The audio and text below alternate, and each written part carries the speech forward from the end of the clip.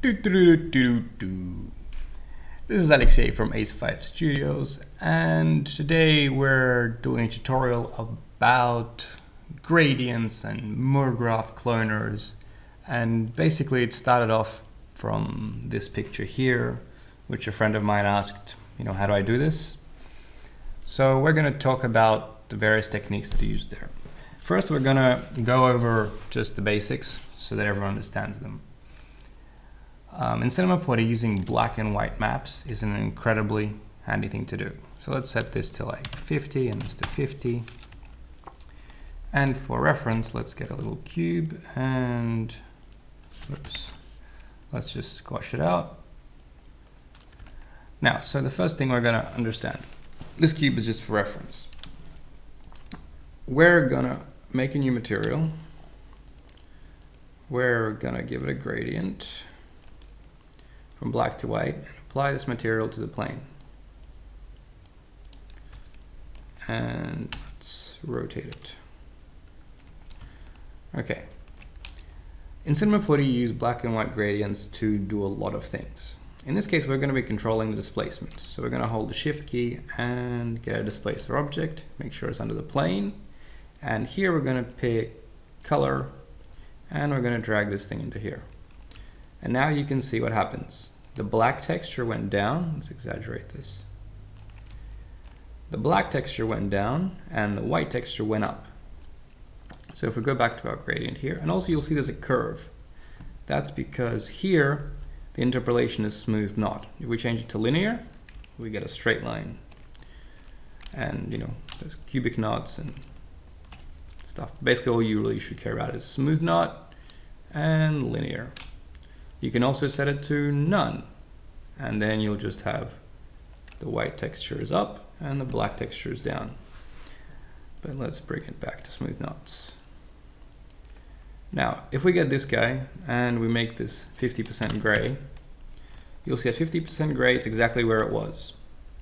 So this is important to remember. This is how displacement works in Cinema 4D, and this is just generally a very convenient method of, you have to understand what these black and white colors do.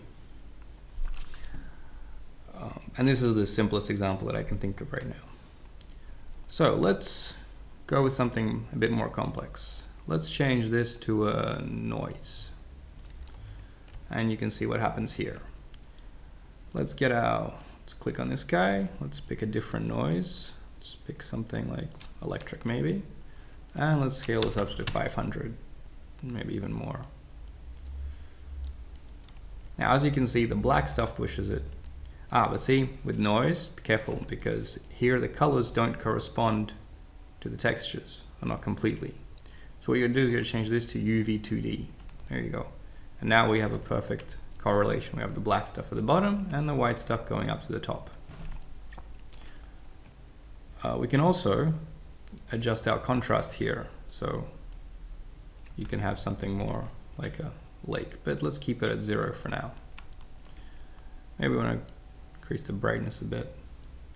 And I'm keeping this line here so you can see how much is being offset. Let's go back to our displacer. Let's increase our amount of displacement. So this is a pretty clear illustration of how black and white works to displace this. Now what we're going to do next is we're going to turn off the displacer.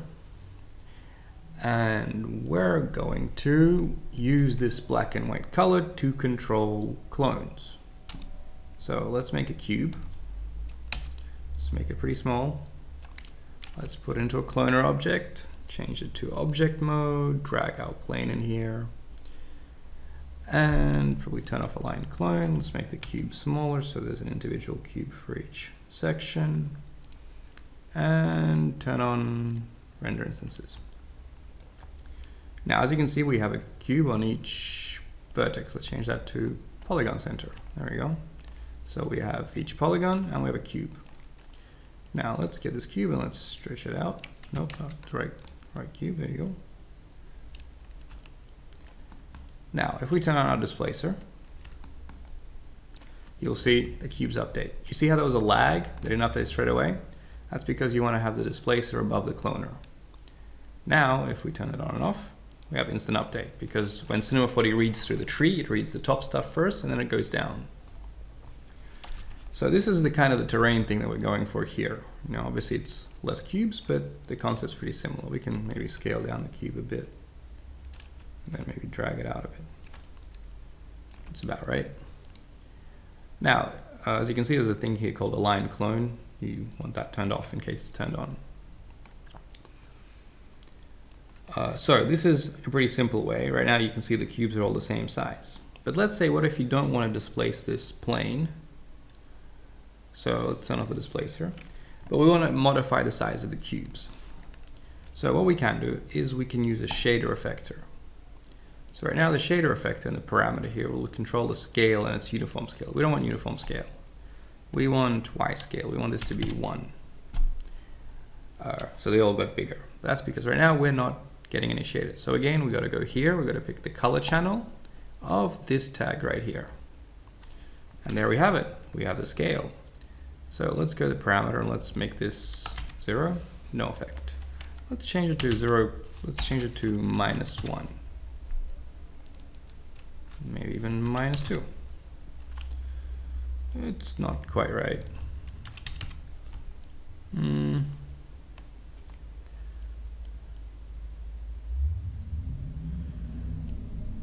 Absolute scale is the one I'm looking for.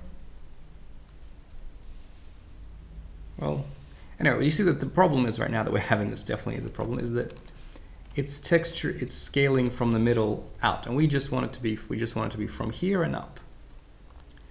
And then we probably won't have this issue that we're having right now. So what we need to do is let's turn off our shader effector and let's turn off our cloner as well. So right now, as you see, what happens to the cube is that it's scaling from the cube's axis, which is in the middle. So the easiest way to do is we make it editable and we go turn our axis tool and we move our axis down to the bottom here. So now when we turn on our cloner, you'll see all our cubes are aligned to the plane, and when we turn on our shader effector, you'll see the scaling. But let's scale it in negative, because I think if we scale it to -1, and this isn't quite scaling to 0. So let's scale it, let's drag it down. There you go, and we see those guys hitting it. There you go, so oops. I guess -1 is okay for this one. But now what we can do is we get the cube and we can just scale it up to get our exaggerated terrain effect. So there it is. This is pretty much the same thing, but we used our shader effector to control this. Let's turn off our shader effector, turn on displacer, and as you can see, we get a very similar effect. Just kind of spaced out a bit differently. Not sure why it's...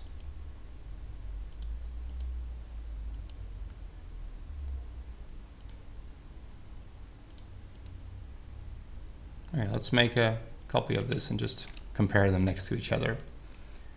So Alt G, and let's control drag this across. Oops, turn off axis.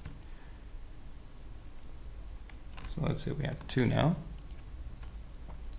So we have 1 which is using the shader and 1 which is using the plane. The color is different, and let's get this one. I think it's backwards. Yeah, because here our shader effector is inverted, so let's change this to 1. Let's move this guy back down here. There you go. Now this is pretty much same terrain. You have the same crevice. Let's get a material and apply it to the cubes so that we don't have different materials on different cubes. There you go. So you got pretty much the same thing. You got a little hill here, not hill there. To exaggerate these, like this one for example, you might want to play around with stuff, but this is just I want to see if I can exaggerate this bit. Well, there you go. Yeah, there. So you exaggerate with these. And if you want the overall size of these guys to be smaller, you can scale the cubes. Back down? Yeah, sure. And then just put a plane underneath so you can't see it. Drag it all up. And we have pretty much a very similar effect, just created with two different methods. So for now, let's delete this one because, I don't know, I just like the first one more for now. So the next goal is we want these little blue things that they have here going on. So we're going to be creating them with another plane. We're going to make a plane. So we're just going to copy this one here so it's exactly the same. And delete the displacer. Okay, delete the displacer in the wrong place. Keep that one, this displacer, there you go. And move this plane up here. And I think, oops, let's move it up a bit. I think about like this would be right. Maybe even like this. There you go. And call this water. Now in the materials, we're gonna have to copy in this one as well because we're gonna have to play with it. Call this water. Delete it from this one and apply it back the water one there. So what we're going to do with this one is we're going to use a colorizer to draw those lines. So let's make this into a layer first. Layer. And now we're going to go effect and colorize. We're going to get black, and in the middle we're going to put a white one. And as you can see, we're not getting anything. There you go. So what we want is we want to find out, there you go. So we're slowly easing into where we need the black around. You can change this to blue so it's easier to see. So, no, that's too far. Somewhere in there, and let's make this black in here, and there we have it. We have our nice little lines. And we can move them in a bit further if we want. But for now, let's draw these ones. Not too close to the edge. There you go. Around there seems right. So let's change this guy back to white because we're going to feed this guy into the alpha channel. So let's turn on alpha. Select both of these, get our texture from the color here and drag it into the alpha. See, it goes transparent now. Now we can clear it in the color channel because we still keep in the alpha channel, and we can just make this whatever color we want. We can even turn on luminance if we want. We can turn off the color channel altogether and just turn on luminance and pick a color from there. So there it is. We got our first layer. And if you want another layer inside here, how they have here, we see that we have like little lines. Let's also, before we do that, let's go back in here and let's bring these guys a lot closer together because they're nowhere near close enough to each other. There you go. Now we got this nice sharp line. And the next one is it's going to be another layer. So in here, we're gonna, let's copy this noise, copy channel. Let's go shader and pick layer and go in there and go shader and noise. This is going to be the wrong noise, but we're going to copy and, no, we're going to copy, we're going to paste the old noise we have here, and then go again, effect, colorizer, and let's pick out black. And this one's going to be our white. So we can now drag them in to see,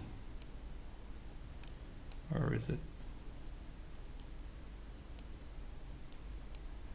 Let's go find where we want it.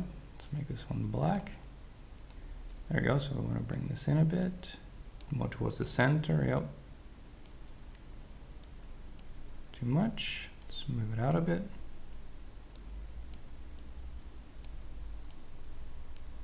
There you go. These are a bit close to the center. And now here we have this layer and we can switch it to add. So adding one on top of the other. And there you have it. Now, as you can see, this one is kind of, it's too far out.